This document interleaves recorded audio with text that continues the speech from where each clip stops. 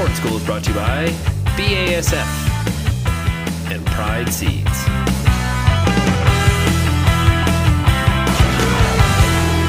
Hello everyone, my name is Shaun Dilliott. I'm the service manager with Kearney Planners. Every year I get questions asked to me about what to look for on your planter when you bring it in the shop in the wintertime. There's a multitude of things we should be interested in and checking. First, we're going to go over and take a look at the row unit. On the row unit, the first thing people usually look at is seed wear blade, but there's a lot of other things we should be checking also. One of the main things you want to check that gets overlooked quite often is the parallel linkage. There's 8 parallel linkage bolts on each row unit. Underneath each bolt is a bushing. We want to check for wear within that bushing. We simply do that by going around the back of the row unit and pushing up on the row unit and seeing if there's any wear within those bushings. On this particular row unit, it's brand new, so there's not. You still should be, if there's no wear in your bushings, you should be tightening all these bolts up to the torque spec in your manuals. All the planners will have that. So really concentrate on checking that. That's very often overlooked, and a lot of times what that does is puts the rear of the row unit up and stops it from planting properly. We also do want to check for blade wear, bearing wear, and everything else. The quickest way to check for bearing and blade wear is remove a gauge wheel, check the bearing in that, set your gauge wheel down, and then check your blade. Make sure the bearing in there is tight. We want to check for the blade wear, and a lot of people just simply take a tape measure across the blade. In this case, that won't work properly because you've got a hub there, and you will get a false reading. So the proper way to do that is to take the blade off, as if we were going to take that off, and measure across the back face of it. Now the cutoff for all blades is 14.5. You want to make sure if it's under 14.5, you replace that blade. When you replace the blade, however, in between the two blades, mounted on the row unit between them, is a center scraper. Always change that center scraper, no matter what size it is, when you change the blade. They come as a match set. We recommend that you change that every time, and that will help you out. When you do change the blades, however, we want to make sure that there's the proper amount of closure in the blade, and that's the amount of space that it's touching. When you do that, a good trick is there's always paint on a new blade. Make sure you take your utility knife, scrape that off. We do every single blade here at our facility. So scrape that off. Then when you mount it back on, it will be metal to metal. And the way we check our blade closure is simply take 2 pieces of paper. Ensure that you're not using a playing card or a business card. It has to be paper. Everything else is too thick. Put it between the blades like that. You want 1 inch to 1.5 inches. So as you can see, this blade is adjusted perfectly. The rest of the row unit, you want to check all your bearings. Make sure all the grease fittings take grease, and make sure that nothing is bent, cracked, or broken. Inspect the whole row unit. One of the big things we see people overlook when they're inspecting a planter in the wintertime is wiring and hoses.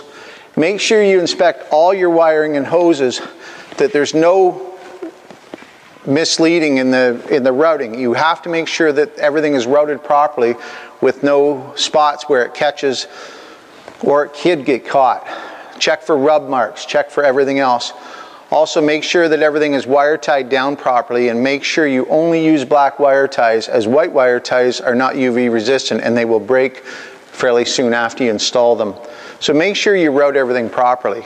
Go over the whole planter, check all the bolts, and make sure that everything is in working order. So when we're doing service calls in the spring, one of the things we see that's overlooked a lot is the hoses and the wiring by the hitches. All the time we get service calls where we're actually cutting or rubbing the coating off the wires and causing shorts and everything else. Also with the hoses, we get the same problem, a blown hose.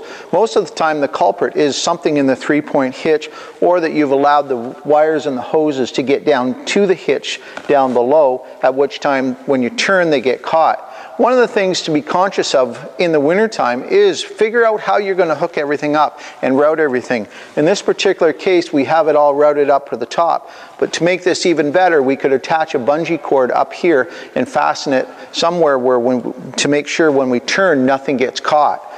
As we come back and we keep checking our stuff, we've got a cylinder here and a valve block here. Make sure in the winter that they're not leaking. We want to make sure that when we get to the springtime that everything's working well. And just keep following your path back to the planter. Check for rubs, check for pinch points. We don't want anything that could get caught in the springtime. So really what you're doing is just making sure you're preventing anything to be caught. When we get back to the planter, there's a section in there with some hoses too, and all planters have it, whether they're a central pivot like this or not, where it comes off of the tongue onto the main frame. Make sure that all the hoses and wiring in those sections are also quite good. On this particular unit, we've got a bar out front for the fertilizer. Make sure when you're checking things in the wintertime, blade wear again on here, make sure all the grease fittings take grease. It's a common problem we see. We get wear down the road 3 or 4 years down the road, and it's been because people have not ensured that the grease fittings take grease in the off season. You're not going to have time to do it in the spring, so make sure you do it in the off season. Check all your springs for no breakage. Check to make sure everything's adjusted properly. It's much easier to do it in the shop in the wintertime than it is to do it in the spring on a nice warm day when you want to get going. So make your way back on the planter. As you're coming across, check all the colders. Check your fertilizer boxes. Make sure there's no cracks or holes. Check to make sure that your lids have proper latches so that in the springtime, they'll stay on when you need them to. Just make your way across the planter. Ensure that everything takes grease. One of the things I preach in my clinics is to make sure that all the tires are up to air. No, you're not going out to plant right today, but you want to make sure that come spring that they're ready to go. If you put them to the proper adjustment when you're in the shop, when you recheck them right before you go to the field, then you'll find out if you've got one that's low. It can be fixed before you go to the field. So check all those kinds of things. As we make our way around the planter, we want to make sure that all our transmissions, all the bearings and everything in our transmissions are in good working order. Take them apart, check for play. Also check all your chains. Make sure your chains were properly ordered last year when you put them away. If they weren't properly oiled, make sure that there's no kinks and that they move freely. Always ensure that all the bearings and all the chains are working properly on the whole planter.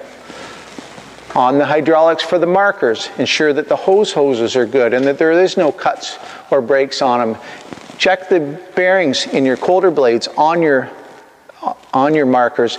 Make sure that they don't need adjusting. And make sure that all the bushings and all the pins take grease, just like everything else. As we come around to this side of the planter, we have a transmission on this particular planter. Make sure that all the chains and bearings on that transmission also are working and functioning properly. Make sure that the chains are pliable and make sure that the tighteners are in fact working. Check to make sure all your gears are in your transmission, that you didn't misplace anything, and that everything is there. Check your settings in your book to make sure that they do line up with what you've got on for the population that you're going to be starting at. All those kinds of things will make your spring much easier when you do go to the field. As we come around the back and we go down the planter, we have contact tires here. This is a ground drive planter, and on this particular planter you want to make sure that your bearings and your tire is in good working order on your contact drive system. For those of you with hydraulic drives, ensure that your hydraulic motors are functioning properly. You should be able to test those in the wintertime simply by overriding the automatic feature. All of them usually have an override screw on the servo. Make sure that those all function and that everything is working properly on the hydraulic drives. For those of you that are electric drives, you should be able to make that planter work in the wintertime. Test it in the winter. It's much easier than worrying about it in the spring, why it won't turn on. One of the things you don't want to forget about in the wintertime is checking the hubs on your carrying wheels on any planter. A lot of today's planters are a lot heavier than they used to be. Ensure that you jack up the frame of the planter and check the wheel bearings. If the wheel bearings need lubrication, ensure that you do that. Also check to make sure that they're properly adjusted. Make sure that there's no play when you wiggle them once you've jacked them up. Always, always ensure that those bearings are ready to take a full season before you go out. So in the winter time, do not forget to get your meters looked at. This is a finger pickup for a corn planter. Make sure you take this to a reputable dealership that has a proper test stand and can set it up properly. Best thing to do is take a sample of your seed with you. That way you make sure that the seed that you're using in the spring is what's being tested in your meter. But always make sure you do it earlier than later. Everybody else is going to take theirs in April, and it's best to take it in early. This is a brush meter. On a brush meter, we want to be checking our brushes to make sure what kind of shape they're in. Here's a used one. You can see the difference just even in the color from the seed and the treatment going through it. Ensure that the brush is in good enough shape that it's going to allow the soybean seed to be held in. Check the stainless wear strip. Make sure that it's in good shape. As you can see, this one is just starting to wear a little bit right there. So make sure that it is adjusted properly. If you're not sure of how to set these up and make sure that the brushes are in good shape, take it to your dealer, have them check it over. Also with a brush meter, being a mechanical meter, we have two different plates to offer for that meter. Make sure you check it in the wintertime according to your seed sizes that you have. The best way to do this is simply take the largest seed out of your sample and try it with your plates. That way you have an idea of what plate you're going to use come spring. And always remember, do not put your plates in until just before planting and take them out as soon as planting is done. If you don't do that, you will ruin your brushes on the brush meter because they will stay down, pushed down all the time. So while you've got the planter in the shop in wintertime, make sure you check everything. As we just discussed earlier, always check to make sure all your wiring is in good shape. Go across everything. As you get to contact tires, chains, check every single one of them. Check for your idlers, check for all that. We want to make sure that everything moves freely and everything is adjusted properly. Always check the frame also for fatigue and wear. Sometimes what we did last year is a little bit tougher than what we want it to be, and we could end up with some wear factors and fatigue in certain spots. So check all that. Fix it in the wintertime. Weld it up if necessary, or get somebody to weld it up if you're unsure of how to do it properly. As we go across the planter, make sure you check everything, all your hydraulics. Here we have the marker switcher. Ensure that it's not leaking anywhere. This is a limit switch on this particular planter. Also make sure that nothing is leaking externally for oil or anything else. We discussed the blades on the markers earlier. Make sure that they turn properly and that those bearings are adjusted properly. So that's just a very brief, quick look at what you should be looking at on your planter in the wintertime. When you go to the field in the spring, ensure that you check those tires one more time. Check everything over before you fill it to go to the field. And remember, everybody have a good spring.